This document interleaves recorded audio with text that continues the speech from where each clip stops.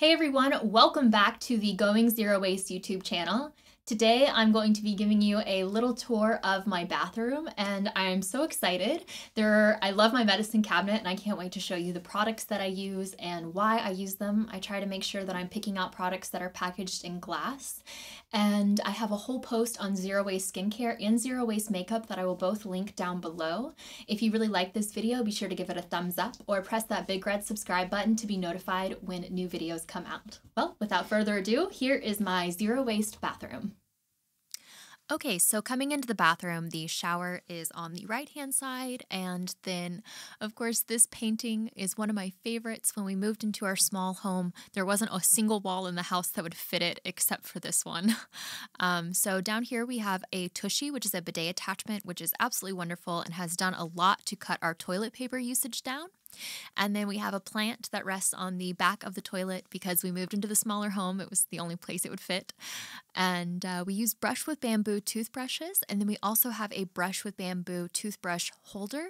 Both are really wonderful and you can compost them at the end of their lives. Over here we have our soap dispenser to dispense soap after washing your hands, and then we'll take a peek inside of the medicine cabinet. Like I said, you'll see almost everything here is packaged in glass or in upcycled plastic from a product I used in my pre-zero waste days. So down on the bottom shelf, I have some Tata Harper, which is my favorite skincare brand to use daily, as well as Marie Veronique. I use the daily exfoliating cleanser. It's really wonderful. I have a hair oil, then floss packaged in glass, a perfume, mouthwash, Justin's cologne, and his razor. And then up above, like I said, I have some upcycled containers where I put my DIY products in. And then I've got my dry shampoo, my deodorant, my exfoliating cleanser, some face masks and makeup. I have some DIYs and brands that I really like that I will share. And then, of course, my Tata Harper, my tooth powder, my sunscreen, and on the very right-hand side, I have my hairspray from when I got married. Down below in the cabinet, there's not much, just this one simple drawer where I store my hairbrush, and in the pink box, I have my hair ties and bobby pins.